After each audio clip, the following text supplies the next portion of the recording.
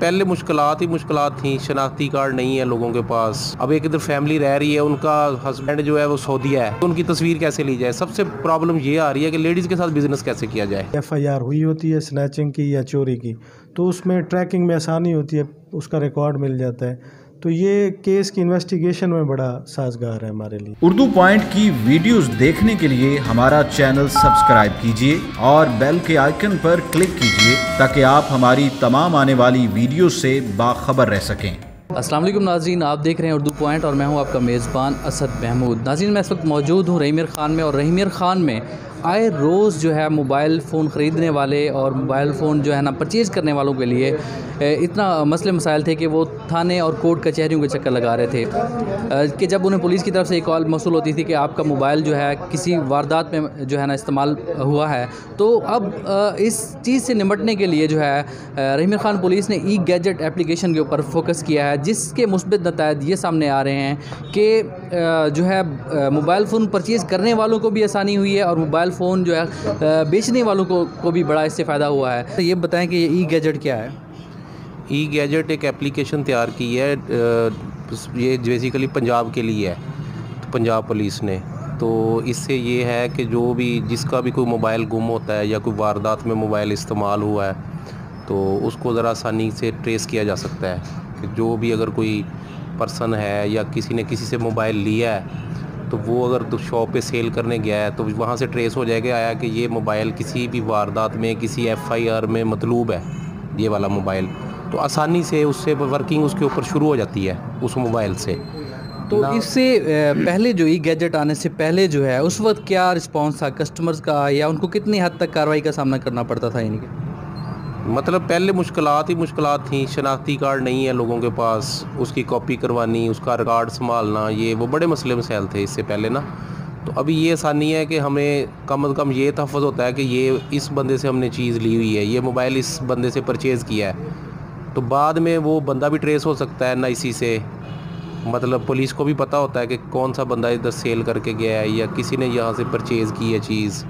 तो ये सारी चीज़ ऑनलाइन है और ये कस्टमर्स के लिए और हमारे लिए ये बहुत बेहतर है क्योंकि इसमें फ़ायदे हैं ज़्यादा। हाँ जी, इसमें ऐसे था कि मतलब पुलिस की तरफ से ऐसे नजायज़ ही मतलब ना हर सिस्टम शुरू हो जाता था, तो वो अब सिस्टम अल्हम्दुलिल्लाह हमारी रहीमियर ख़ान में मोबाइल यूनियन है और मज़बूत यूनियन है हमारी, तो उस वजह से ये काफ़ी मसले मसाइल कम हो गए हैं पहले की निस्बत।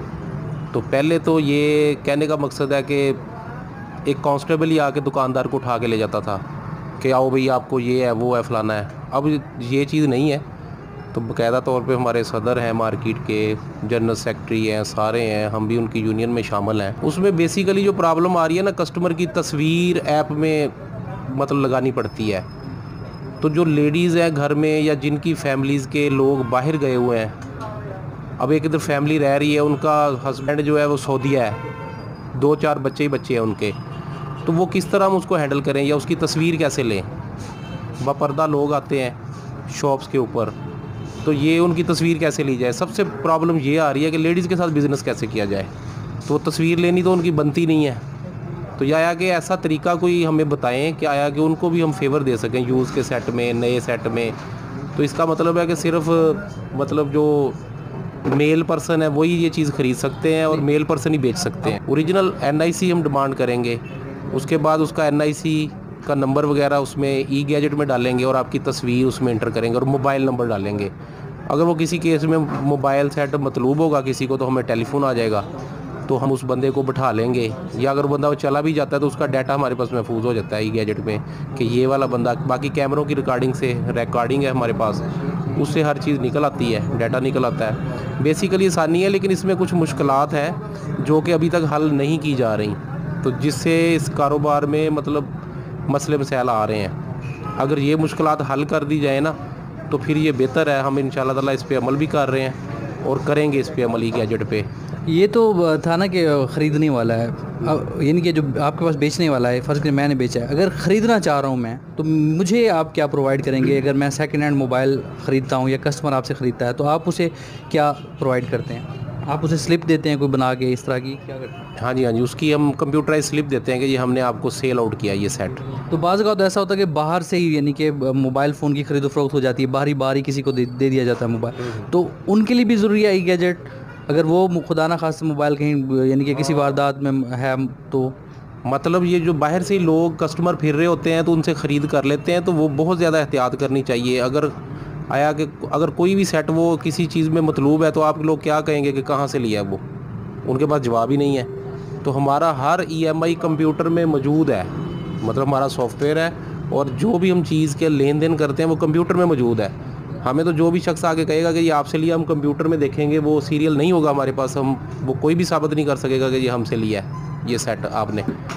तो इस वजह से बाहर जो प्राइवेट परचेजिंग करते हैं लोग, उनसे एहतियात करनी चाहिए, क्योंकि कभी भी कोई मसला बन सकता है, और अक्सर यहाँ पे मसले बने हैं। अक्सर बाज़ औक़ात ऐसे केसेस देखने में सामने आए कि कोई मोबाइल फ़ोन बेचती हैं, कोई लेडीज़ बेचती हैं या जेंट्स, तो उनका डेटा जो है ख़ास तौर पे वो किस तरह वो डिलीट करें, उसको किस तरह रिमूव करें ताकि वो बाद में जो है वो कोई मिसयूज़ ना हो। ऐसा है कि वो हम तो सिंपल रिस्टोर कर देते हैं मोबाइल, तो उसमें डाटा वो नहीं रहता, और कस्टमर के वो सामने किया जाता है रिस्टोर डाटा सारा। तो कस्टमर को भी अपना मोबाइल रिस्टोर करना चाहिए? हाँ, रिस्टोर करना चाहिए अपना मोबाइल सारा, अपनी जो भी ID वगैरह भी लगी हुई है वो रिमूव करनी चाहिए और रिस्टोर करना चाहिए, ताकि उनका डाटा कोई भी ना हो। और हम जो भी मोबाइल लेते हैं किसी भी फैमिली से लेते हैं, उनका सारा ऑल डिलीट कर देते हैं डाटा टोटल, यानी उसके बाद कोई बहाम नहीं रहता। सर ये ई गैजेट क्या है सर? अभी पुलिस ने जो है ना तमाम इसको अपडेशन की है रिकॉर्ड को ऑनलाइन करने में। जिस तरह हमने होटल आए ऐप बनाया, इसी तरह ई गैजेट में उसमें एक ऐप है जिसमें तमाम शॉपकीपर्स को हम लूप में लेते हैं। उनको हिदायत जारी की गई है कि जो भी मोबाइल सेल परचेज़ होंगे, इवन रिपेयर के मोबाइल्स भी, उनका तमाम रिकॉर्ड उस ऐप में डाला जाएगा।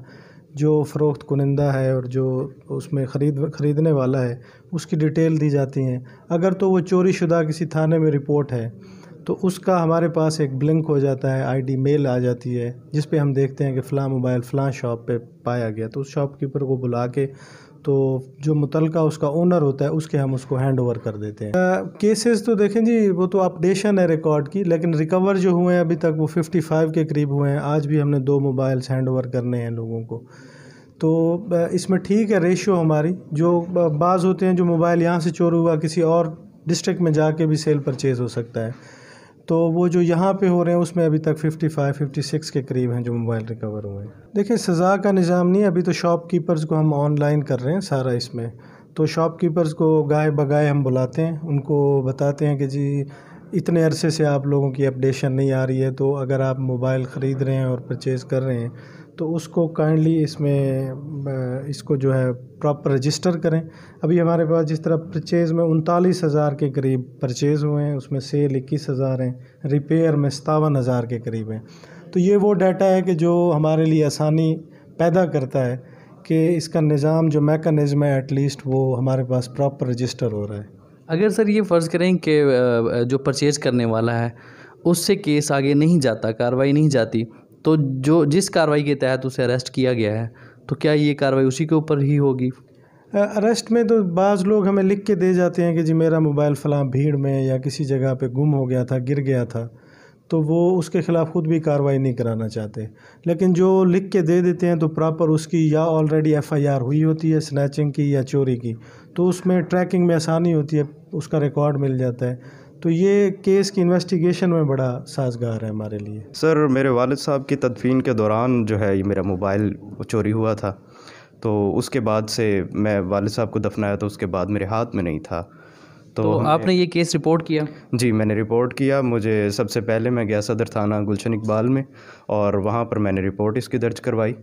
तो उसके बाद जो है तकरीबन विद इन 1 मंथ जो है रिकवरी हो गई अल्हम्दुलिल्लाह। तो आपको यानी कि पुलिस अफसरान ने खुद यानी कि कॉल की, बुलाया कि आपका मोबाइल रिकवर हो गया? जी बिल्कुल, मुझे गाहे बगाए उन्होंने तमाम जो है रिपोर्टिंग की है कि सर हमें आपका ट्रेस कर लिया है। ट्रेसिंग के दौरान भी उन्होंने मुझे बताया और जब रिकवर कर लिया मुकम्मल तौर पे तब भी मुझे उन्होंने बताया।